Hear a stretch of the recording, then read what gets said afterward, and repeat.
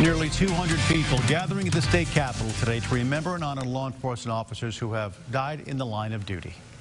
Glad to have you with us today at 5 o'clock, everybody. I'm Bob Clausen. And I'm Laura Monteverde. Today marks the 41st annual State Peace Officers Memorial Day service. Our Troy Lynch attended today's event and joins us live to explain why this year's memorial was different from those in years past. Troy?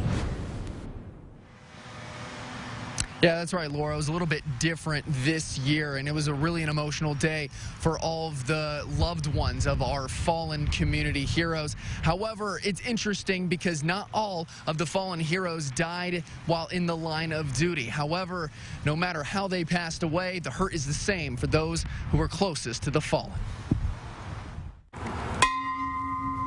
14 rings of the bell for 14 Arkansas peace officers who passed away over the last 2 years. And 14 names of those who paid the ultimate price, now with their names etched forever in a memorial outside the state capitol. This is a great honor for us, for our son to be able to be written down on these memorials with the other officers that have lost their lives. Edgar and Rebecca Moore's son, Chandler, worked as an Arkansas Highway Patrol officer until a combination of COVID and pneumonia took his life September 5th of last year. Every day's a battle. It really is hard. Chandler's sister, Mary Lynn, carried a photo of her brother to help honor him. That's when he graduated. Yeah. Why did you want to bring him here? So he would be here too.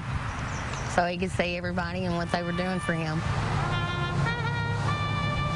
COVID also took the life of Sheridan police officer Shane Green, who passed away last August. When you lose that person so suddenly and unexpectedly, it just doesn't feel right. You know? Officer Ken Wicker was Green's partner for 22 years. Their bond now forever represented by this pin. He knew what the job was and he knew what he wanted to do, and he fulfilled every aspect of it. And so for us still here, we carry that torch. A flame that continues to burn bright, even for those who still are trying to find peace after losing a loved one. The only thing that I can say that would help them is God has to be in your heart, and He's the only one that can give you peace. It's not an easy job. It's not. Leaving your family, not knowing you're going to come back or not, it's not easy. It's not easy to heal from that large of a loss. Every single family member or close one that I talked to today, they said the healing process, they just have to take it day by day. Live here in Little Rock, Troy Lynch, I'll send things back to you.